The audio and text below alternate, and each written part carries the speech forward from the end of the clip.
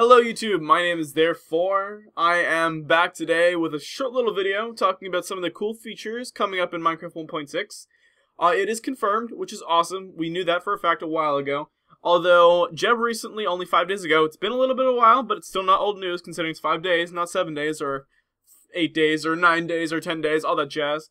But yeah, so as you can see on the screen right now, I am posting a picture of Jeb K. Hale's Instagram, and as you can see on the picture thingy-bobber, you can see that it is Jeb riding a horse. And that is not only a horse from the Mo Creatures thing, it is now a horse in standard Minecraft 1.6, which in turn means rideable horse mounts. So instead of you riding around in your silly little pig, not really being able to control it apart from having a carrot, you can actually run on a horse, which probably means you can sprint using the double tap thing. Double tap the double tap W key to sprint like you do normally on foot. So that's a really awesome thing. I love it. It's an awesome thing. I really hope they implement something like what do you call it? Like implement mounted combat. That'd be kind of cool. Maybe with a bow and arrow, you can sit on your horse. Maybe like you can use numlock to make your horse keep on going, keep on riding around while you're just sniping little skeletons or zombies, running away from zombies, skeletons chasing you. That'd be a really cool fact, especially if your horse not only becomes not only like follows you around, it becomes your companion like dogs do. Like you can name it possibly, like you can name mob eggs.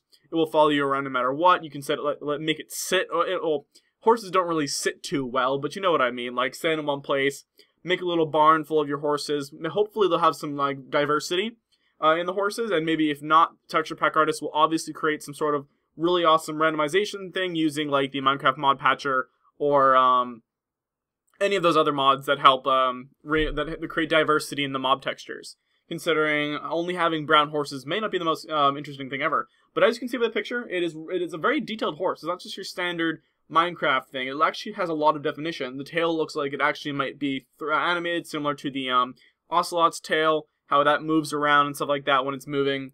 The actual bridle, or not bridle, the girdle in the horse's mouth is actual part of a 3D object in the actual model. It looks pretty good. The legs, instead of just being a single sticks, are actual individual parts.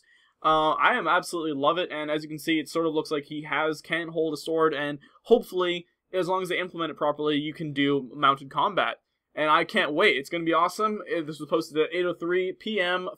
5 days ago, which was the 4th, I think. Yes, I want to say the 4th. But yes. I can't wait. Minecraft 1.6 features are going to be coming up more and more as we keep on going through the rest of the month.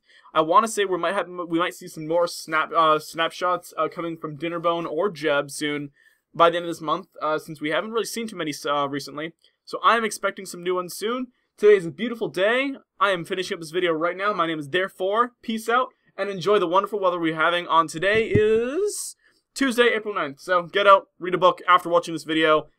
Enjoy yourself. Peace out and have a fantastic day.